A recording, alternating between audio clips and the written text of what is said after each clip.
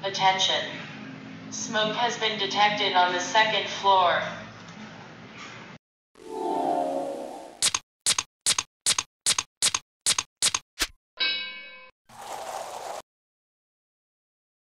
Oke, pada video kali ini saya akan membuat sebuah program monitoring sederhana dengan alarm berupa suara peringatan. Ya, seperti ini rangkaiannya. Teman-teman bisa screenshot saja. Di sini saya menggunakan komponen berupa microcontroller ESP32 developer kit ya, ini 38 pin. Lalu menggunakan dua buah sensor yang bisa teman-teman ganti menggunakan sensor lain. Jadi rangkaian ini fokusnya pada alarm suara peringatannya. Jadi sensornya menggunakan sensor MQ135 dan juga HCSR04. Oke, jadi di sini saya akan pertama-tama menjelaskan pada programnya. Programnya ini saya menggunakan aplikasi Arduino IDE ya. Saya coba jelaskan saja ya. Ya, di sini programnya mulai dari memasukkan library dari Wi-Fi, Firebase, MQ135.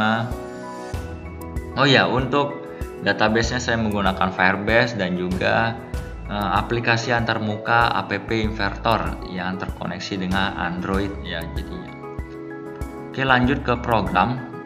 Setelah memasukkan library-nya, di sini membuat SSID Wi-Fi untuk ESP32-nya, lalu Firebase host ya. Terus ke ini ada konfigurasi sensor MQ135-nya di sini. Lalu ini konfigurasi sensor HCSR04. Lanjut ke bagian void setup. Ya, void setup di sini koneksi jaringan WiFi ya, semuanya sudah saya beri tanda, beri komen. Jadi nanti teman-teman bisa baca juga sendiri. Ya, di sini ada koneksi ke Firebase-nya. Lalu ini penempatan variabel tadi, variabel untuk konfigurasi HCSR-nya sebagai output dan input. Lalu di sini melanjutkan kalibrasi sensor MQ135-nya. Lalu masuk ke bagian void loop. Ini untuk sensor HCSR04 pembacaannya ya, pembacaan sensor tersebut. Ya, di sini juga membuat variabel jarak ya, di mana jarak sama dengan 8,77 dikurang distance cm, ini variabel juga. Jadi 8,77 ini merupakan jarak sensor dengan dasarnya ya. Jadi pada simulasi ini ya saya membuat sebuah bak akrilik ini ya, bak akrilik ini sebagai simulasi untuk mengibarkan sebuah bak penampungan air ya. Jadi 8,77 ini merupakan jarak sensor dengan dasarnya. Nanti teman-teman bisa setting sendiri, teman-teman rubah-rubah. Oke, jadi lanjut ke bagian sensor MQ135, pembacaan sensor MQ135. Di sini saya membuat variabel baru bernama kondisi ruangan. Ya, kondisi ruangan ini sama dengan nilai dari ppm. Jadi jika nilai ppm kurang dari 1000, maka kondisi ruangan sama dengan 0. Sebaliknya, jika nilai ppm lebih dari 1000 atau sama dengan 1000, maka kondisi ruangan sama dengan 1. Jadi untuk mempermudah memberi suara peringatan, dibuat angka 0 dan 1 ya. Oke, masuk ke bagian suara peringatan. Ya, di sini menggunakan perintah if dan else if. Pada bagian if itu untuk pembacaan sensor MQ135. Ya, lalu else if pertama untuk jarak jarak lebih dari 4, LCF kedua jarak kurang dari 2. Jadi dari yang ini, yang pertama ya, yang if, jika kondisi ruangan sama dengan atau lebih dari 1, yang berarti nilai ppm-nya lebih dari 1000, maka yang berarti terdeteksi asap ya pada ruangan tersebut, sehingga memberi nilai 1 yang diupload kepada ya, nanti akan diupload ke Firebase, ke database ya, dengan kode peringatan 1 juga, yang menandakan kode peringatan 1 itu berarti terdeteksi asap. Lalu LCF jika jarak lebih dari 4 ya, berarti menandakan bahwa level air pada bak penampungan tersebut overload ya, yang memberi kode peringatan 2 yang diupload ke database. Lalu yang selanjutnya LCF jika jarak kurang dari 2, maka mengupload kode peringatan 3 yang menandakan level air rendah kurang dari 2 cm ya, ini 4 lebih dari 4 cm, 2 kurang dari 2 cm. Lalu LC nya kondisi normal ya, memberi kode peringatan 0 yang berarti normal, tidak terjadi apa-apa. Lalu ini program untuk mengupload ke database bagian monitoringnya, yang bisa kita lihat pada aplikasi antarmuka App Inventor di Android, hasil pembacaan sensornya ya sebagai monitoring. Oke, kita masuk ke database di Firebase. Seperti ini, ada variabel asap, jarak, peringatan ya. Untuk peringatan ini yang tadi diprogram ini ya, ini monitoring peringatan ya, monitoringnya ini dia, monitoring peringatan ya. Ini asap, ini jarak, itu di sini ya, ini jarak, yang ini asap ya. Kembali lagi ke database, dan untuk database hanya seperti ini ya, sederhana sekali.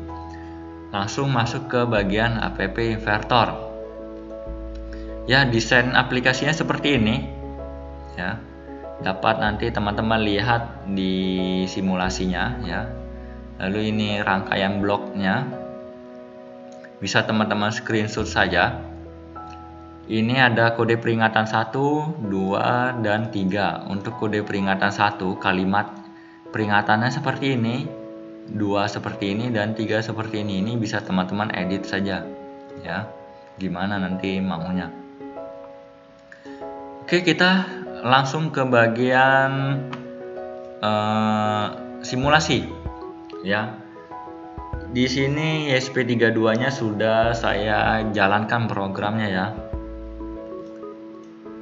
Ya, bisa lihat di serial monitor ini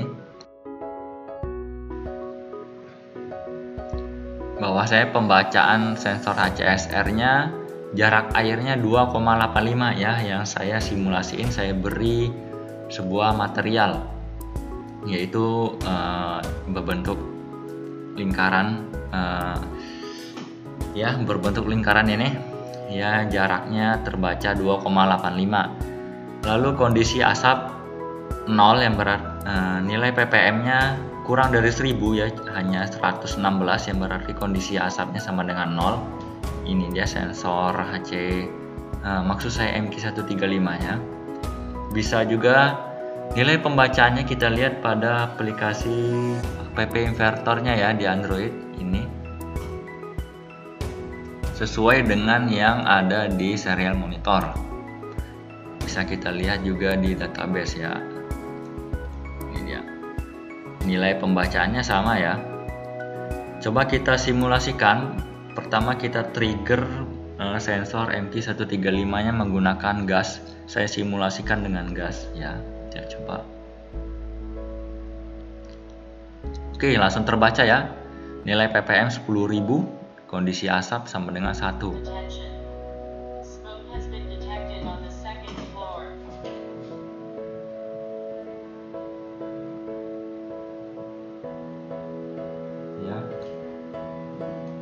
Kita coba sekali lagi.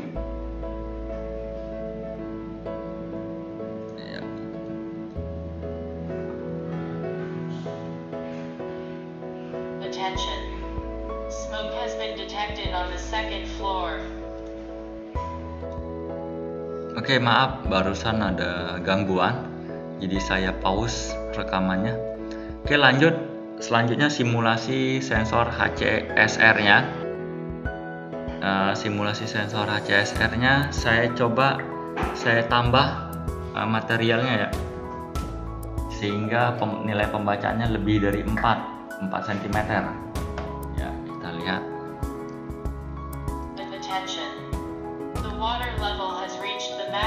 Terlihat di sini pembacaannya lebih dari 4 cm ya, yang menandakan level airnya melebihi ya, over.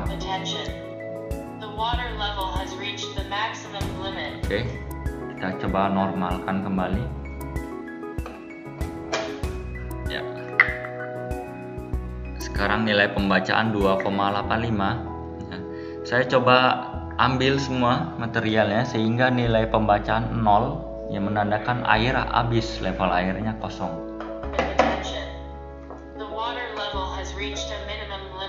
Ya. Oke, sekarang pembacaannya kita tunggu, sudah 0 ya, menandakan level air habis. Oke.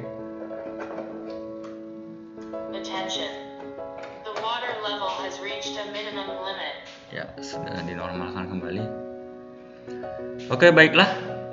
Sepertinya sudah cukup simulasinya.